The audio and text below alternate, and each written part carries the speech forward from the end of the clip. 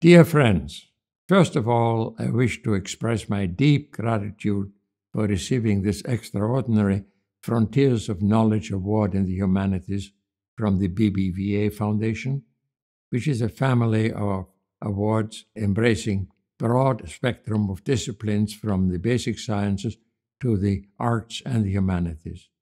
Its actions intend to throw light on two different but related aspects in our culture. One aspect is attention to my work as a scientist and historian of science over many years. I must acknowledge that I had the amazing luck that in my PhD research at Harvard University, I was supervised by the science philosopher and Nobelist P.W. Bridgman. His advice helped me for the following 30 years to run my high-pressure researches. Eventually, my interests also moved into the history and philosophy of science, especially the analysis of the humanistic thought processes that animate the original scientific work. This focused especially on the most productive and transformative scientists, such as Johannes Kepler, Isaac Newton, but above all, Albert Einstein.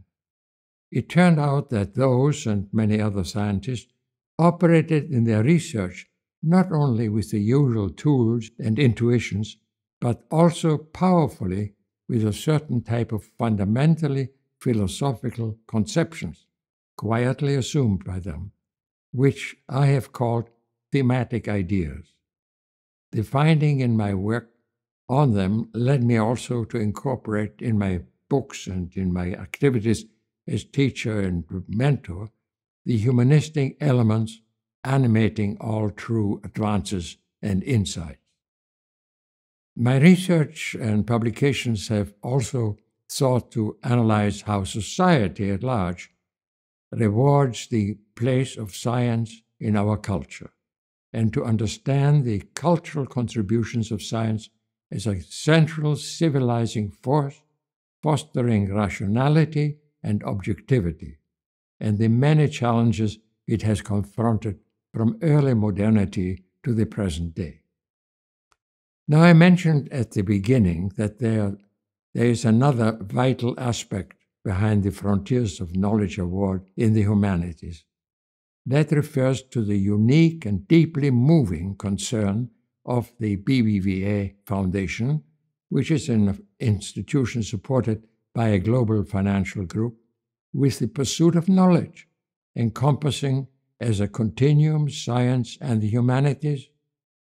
In our time, the prevalent separation and splintering of the different parts of our culture are all too often taken for granted.